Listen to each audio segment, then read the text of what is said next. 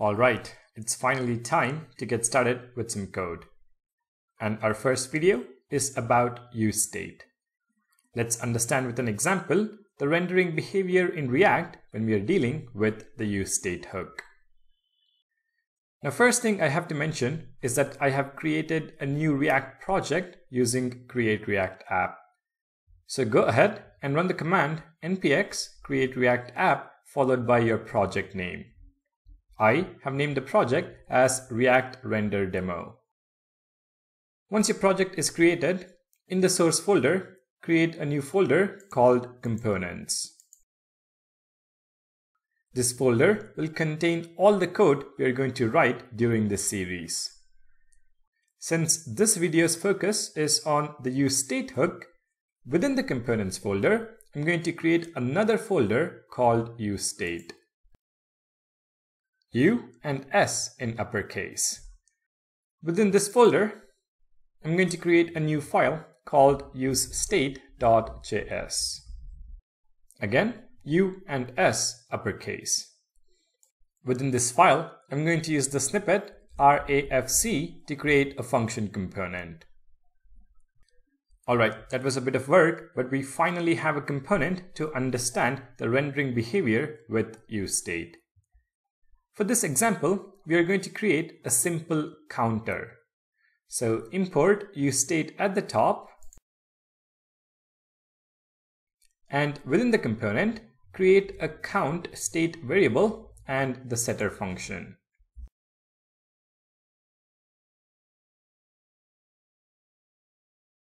So count, set count, and the initial value is 0. For the JSX, I'm going to add a button that increments the count value. Button, the inner text is going to be the count value. And on click, we increment the count value by calling set count, where we take the previous count and increment it by 1. And that is pretty much our component.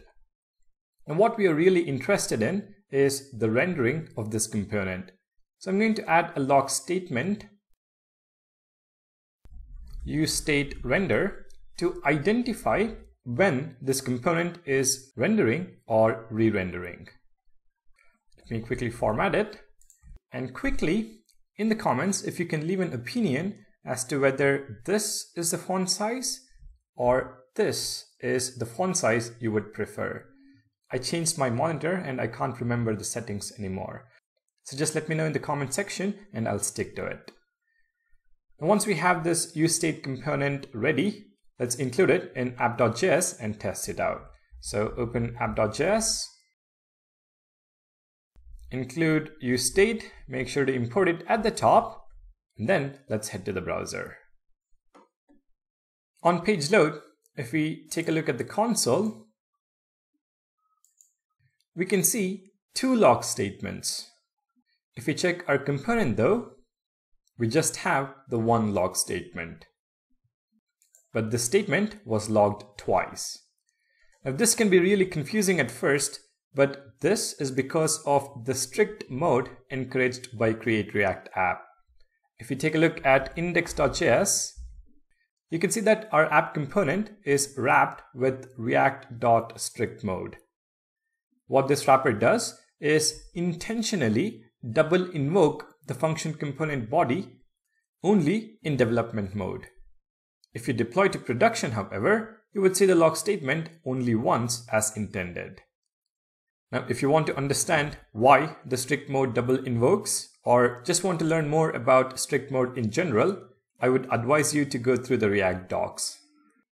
For now, the fix is to simply comment out this wrapper component.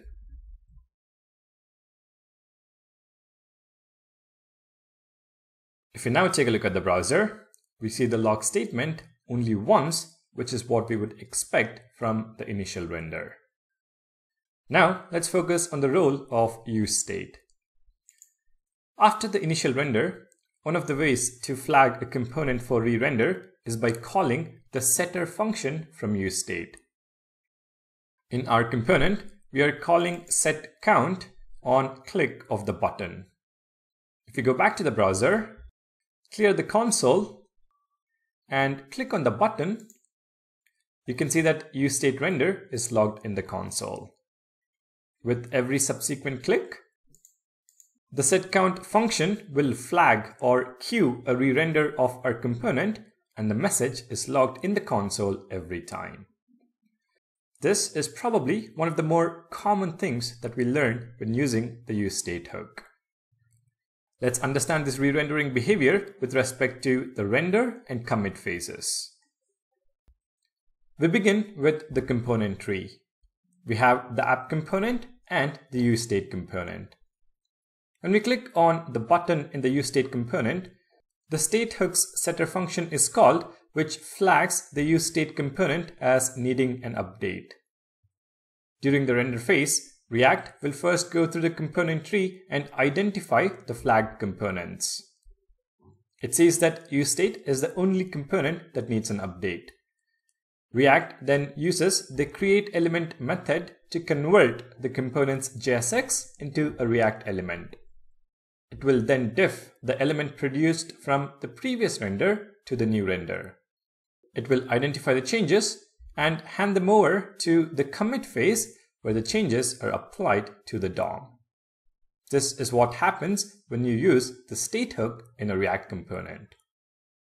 Now, what is a special case with useState and re-rendering is that if you update a state hook to the same value as the current state, React may render that component one more time and then bail out from subsequent renders. Let's try to understand what I mean by that with an example. In the component's JSX, I'm going to add two more buttons. First button will simply set the count value to 0. So count to 0. On click, set count 0. And the other button is going to set the count value to 5. So set count 5, count to 5. Let's now head to the browser and see what happens. On page load, we have the one log message from the initial render. If I click on the first button, the component re-renders, and we already know about this. However, if I reload, clear the console, and click on the second button, which is count to 0, the component does not re-render, and I can click on it as many times as I want to. So after the initial render, if you call a setter function but set the state to the same value, the component will not re-render. Next, let's talk about the count to 5 button. I'm going to reload the page, and this time I'm going to click on the first button 5 times, which logs the render message 5 times. So 1, 2, 3, 4, 5. You can see the message has been logged 5 times. Now I'm going to clear the console and click on the count to 5 button. You can see that the component renders one more time. However, if I click on the same button again, as many times as I want to, the component does not re-render. Let me clear the console, click it again. The component does not re-render. If I increment it by 1 though, and then click count to 5 again, it will re-render as the state value changes again. So after a component has been re-rendered, if you set the state variable to the same value, the component will re-render, but only one more time. Let's quickly revisit our render phase and understand what happens. We begin with the component tree. We have the app component and the useState component. When we click on the button in the useState component, the state hook's setter function is called, which flags the useState component as needing an update. React will go through the component tree and identify the flagged components. it sees that the useState component is flagged. However, there is a catch. React requires that useState updates must pass in or return a new reference as the state value. If the state is a primitive type, it has to be a new string or number or boolean. If it is not the case, React will simply bail out from the render phase for that component. The bailing out part though has two cases. If only the initial render is completed and the value passed into the setter function is the same as before, the render phase bails out from proceeding further.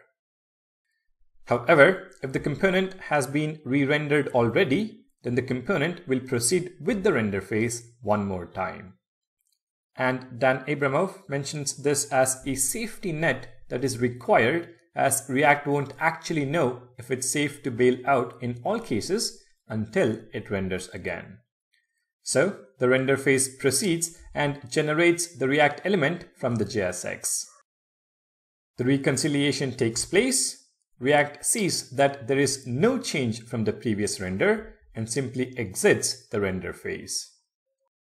So it's important to note here that React goes through the render phase only to discard the result. So that is the rendering behavior with respect to the useState hook. Let me summarize it so that it stays in your head for a longer duration of time. The setter function from a useState hook will cause the component to re-render. However, the exception is when you update a state hook to the same value as the current state. If you're updating to the same value after the initial render, the component will not re-render. If you're updating to the same value after re-renders, React will render that specific component one more time and then bails out from any subsequent renders.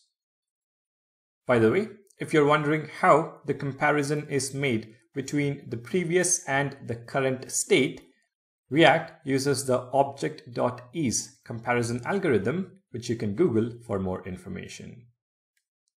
I hope this video gives you an insight into the type of content you can expect in this series. In the next video, let's take a look at the reducer hook, which is similar in its behavior. I'll see you guys in the next one.